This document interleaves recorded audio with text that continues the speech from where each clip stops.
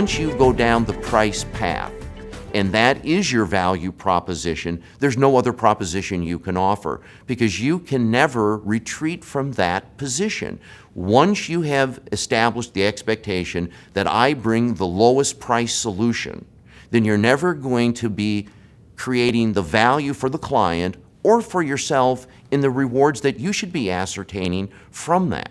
Yeah, I think the issue of this issue of price pressure is you can't address the price issue until they understand the value of your product and the value of your services. If I'm a consumer and I say, here's something that I want, how much is it? And I have a whole bunch of choices, then what's going to differentiate someone so that I want to buy from them? And almost always it becomes the person who's delivering the service or the product, the person that I'm dealing with. And so what happens there is the person who seemingly shows more interest in me, who's more genuine, who is sincere, who is friendly, who makes me feel good, who values me. The person who gives me this kind of service and this kind of attention is going to be the determining factor about how I make a choice.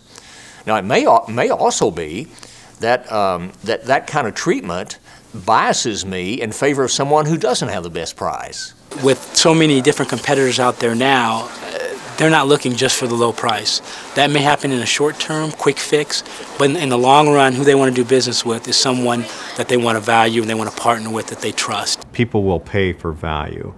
Now, they may go into the whole conversation with the idea that they want the lowest net cost or the lowest price, but in the end analysis, when they see what again, through the feature to benefit type conversion statements and what that means to them, then they will discover, and it's a self-discovery process that will take them down this path to arrive at the right solution, the right decision that makes the most sense for them, and that's the key to it.